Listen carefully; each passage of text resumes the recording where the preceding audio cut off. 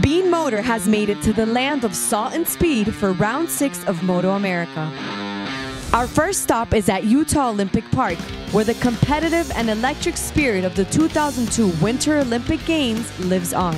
Uncle Paul, are you not coming on this ride? I'm sorry you believe me.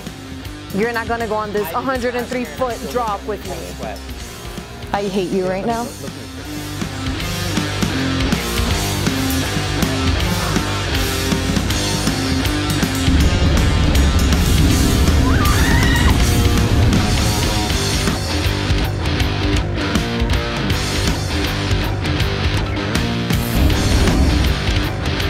How was it? It was crazy, Paul, and you didn't go on it, and I hate you for it. I know, I'm a wuss. I did it last year. Are we going to see this type of speed at the Championship of Utah? Yeah, their helmets look a little better though, but the speeds are about the same. I think it's time for something more easygoing. I need to relax right now.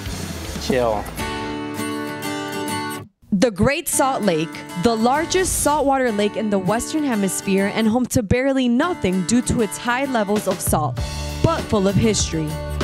The Championship of Utah marks Round 6 in a season that has been dramatic. I don't anticipate anything bizarre happening here.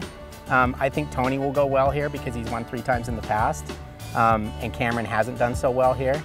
But shoot, you never know. I mean, it only takes a little bit of a spark to start another fire.